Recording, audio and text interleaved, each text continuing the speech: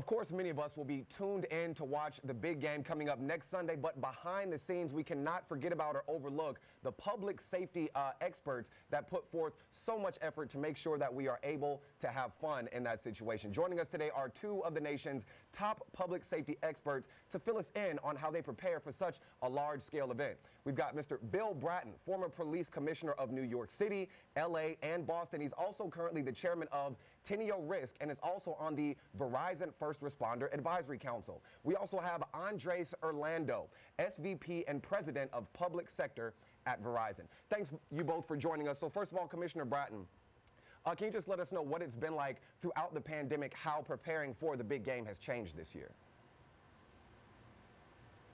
Well, the run-up to a Super Bowl event is a two-year planning initiative. I was commissioner in New York in 2014 and was privileged to lead that effort back then. And for the last several years, I've worked with Verizon as they have sought to ensure that they meet the communications needs of the many public safety first responders that are going to be, in this case, in Tampa. That the absolute essentiality of communications in a major event like this cannot be underestimated, and Verizon does not underestimate. If anything, there's over-planning for these events to ensure that nothing goes wrong in the run-up to, during the game, or after the game. So the public should feel assured that the collaboration and coordination between public safety first responder agencies, the multiplicity that will be there in Tampa, will be assured with the technology that Verizon is going to make available to them. And so the public should just have a great time watching the game, despite the coronavirus issues this year, that their experience will still be an enjoyable one. Yes, sir, and we again appreciate so much you guys' efforts and your attention to detail so that we can rest easy and enjoy ourselves. So, Andres, how has Verizon been supporting the big game support? How have they been helping out the city of Tampa? And how has the pandemic, again, changed the way that you guys are doing what you do? Jimmy, for decades, Verizon's been working side by side with first responders to keep communities safe during Super Bowls, and this year is no different. So there's a few things that we're doing.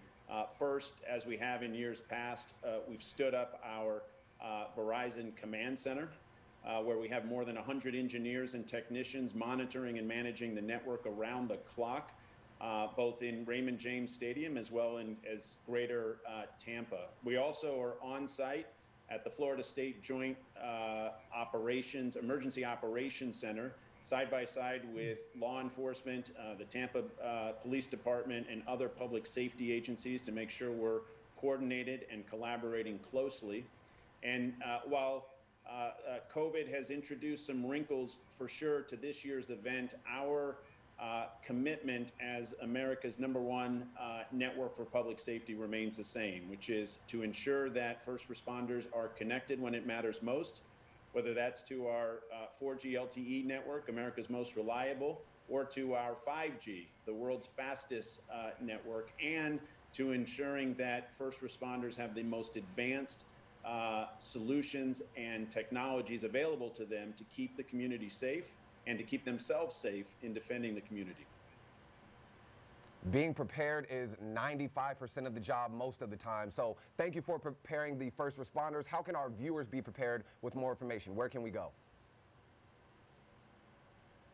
For more information, Jimmy, please visit verizon.com/public safety. Thank you very much. Bill Bratton and Andres Orlando, thank you so very much for what you guys do and that of all of the first responders out there. Folks, of course, this information is going straight to firstcoastliving.net.